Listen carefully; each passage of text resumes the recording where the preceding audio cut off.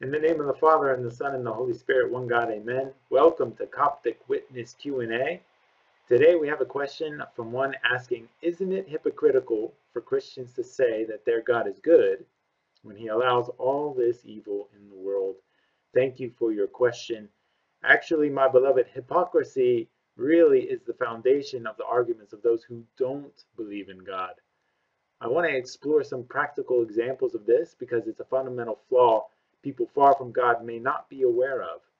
If you are an atheist or think you don't need God, stick around to the end of this video because I'm going to give some sound advice on how to overcome what I would say is a character flaw. So let's start with one of the most common arguments atheists offer against God's existence, which was mentioned in the question, in which what they call the problem of evil. Mr. Atheist will say something like, if God exists and God is all good, all knowing, and all powerful, why is there so much evil in the world? Now, there are plenty of apologists who have refuted this attack on God, and we can discuss those answers in another video, but the question is really about hypocrisy. So we want to see how Mr. Atheist is condemning God, the source of all goodness, while at the same time, Mr. Atheist himself allows evil within his own circle of authority. So let's say Mr. Atheist has a loved one, a wife, for example. How many times has she disrespected or wronged him, and he tolerated her? He could have put an end to it. He is stronger than her. He could have beat her. He could have threatened her. He could have killed her. He could have ended the relationship by divorcing her. But would he do all of that and then say that he does it because he is good? Or he could have prevented it altogether by not marrying her in the first place, because he certainly knew that she was kind of sassy during the engagement. Mr. Atheist doesn't do any of that because he loves her, so he tolerates her. He's patient with her. And likewise, God allowing evil doesn't disprove his existence, but rather it reveals his good characteristics. He is loving, he is long-suffering, he is tolerant, and many other things that we can discuss in another video. Another example, how many times has Mr. Atheist been treated unjustly, had the ability to get justice, but decided to have mercy instead? Many atheists are kind and patient people. You, sir, who asked this question, may be one of them. So they may delay bringing about punishment or justice on a person in hopes that they will say, I'm sorry. Maybe Mr. Atheist has an employee who lied about this or that to gain some advantage, but he decided to give his employee a second chance. If the employee does it a second time, Mr. Atheist may delay firing him to see if he'll do it a third time. He is patient.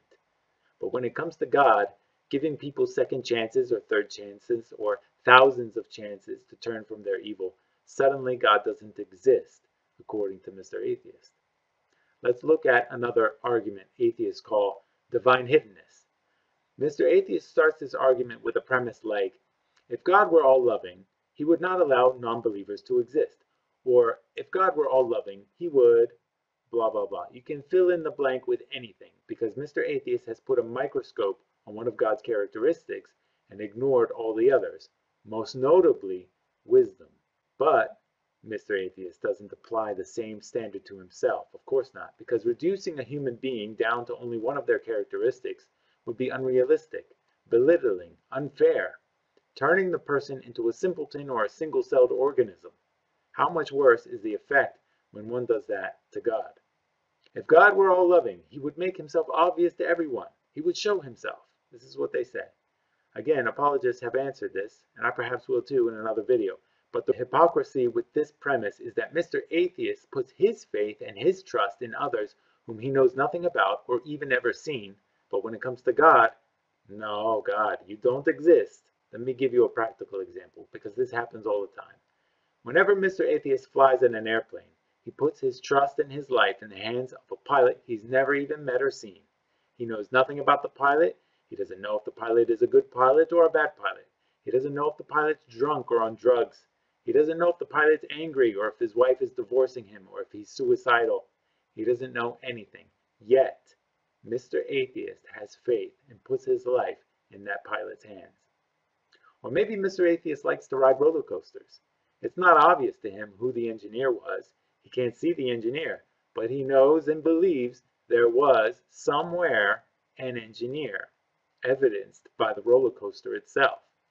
And Mr. Atheist again puts his faith, his trust, and his life in that engineer. trusting that he designed the roller coaster correctly. Mr. Atheist has never met and never even seen the maintenance man, but he knows that there is one maintaining the roller coaster so that it remains safe and doesn't fall apart while Mr. Atheist is riding it. In these examples, Mr. Atheist hasn't reviewed any evidence or QC'd any calculations or seen any resumes. He hasn't verified anything with regards to the pilot or the engineer or the maintenance guy, but he trusts. He has faith. But when it comes to the pilot of the universe, there's no trust. When it comes to the engineer of the cosmos, no faith. Why? Hypocrisy. So what is an atheist to do? The first thing is to recognize that there is something wrong. The behavior is not matching the belief system. This is a signal, and alarms should be sounding, because there's an intruder, a spy. The mother of hypocrisy, or the cause of hypocrisy, is deception. Mr. Atheist, my friend, you are deceiving. Wittingly or unwittingly, knowingly or unknowingly, you are deceiving first and foremost yourself. This God doesn't exist idea you've adopted is a smokescreen covering the real reason you deny God in your life. Most likely the reason you do this is one of the following 6 possible reasons. Number 1, corruption. Atheism and corruption are directly linked. As it says in Psalm 14:1, the fool says in his heart, there is no God. They are corrupt. Their deeds are vile. This means that one who says there is no God wants to live and do whatever he wants without any accountability because he wants to keep his conscience free and light. Because if he says that God exists, then that means that there is a right and a wrong. So his conscience gets heavy and condemns him because he is doing wrong things that he doesn't want to abandon. So he takes the easy way, the coward's way, which is to cancel God and say he doesn't exist. But this is a delusion. And many atheists who have repented and turned back to God admit to this being the case. The second possible reason, Mr. Atheist, why one might put this smokescreen is pride. With all the learning and reading and the sophistication and the worldly knowledge, one comes to think that he's different from others, that he's more special than others. Worse than that is he comes to think that he knows even better than God, if there is a God, because he sees himself as God. The third possible reason is a disaster of an upbringing, a messed up childhood. Perhaps, for example, this person's father was the type that doesn't deserve to be a father. Maybe his father humiliated him or abused him or abandoned him or the like. So then when we Christians come and tell that person God is your father, your true father, he says, don't mention that. He wants nothing to do with that because he never experienced how it was supposed to be, how a father is supposed to be tender and kind and loving and die for his kids. Another possible reason why Mr. Atheist may be putting up this smoke screen has to do with the bad behavior of some Christians themselves. So when a Christian or a priest or a pope does something wrong to this person, which happens because any one of us human beings can be corrupted, then they blame God. Instead of doing what they should have done was to say that the priest made a mistake, they blame God and refuse him completely, saying those people, that priest, that pope, these are the ones who represent God, right? No thank you. I don't want that. Another possible reason is related to politics and economics, if you can believe it. They do play a role. How so? Christianity is against many interests, especially those driven by the love of money. For example, the weapon industry, the buying and selling of tanks and fighter jets and missiles, etc. If everyone followed Jesus' commandments to love one's enemies, this industry would die. The pharmaceutical industry, the sex industry, the slave industry, all these kinds of industries push the economy, and in the eyes of the lovers of money, it's better for people to hate each other, to be sick, to be sexually immoral, etc. Finally, there may be another reason that is idiosyncratic to the person himself. To find it, we must examine ourselves to find the truth inside. When we discover the real reason for one's denial of God, then one can do the next step, which is be humble.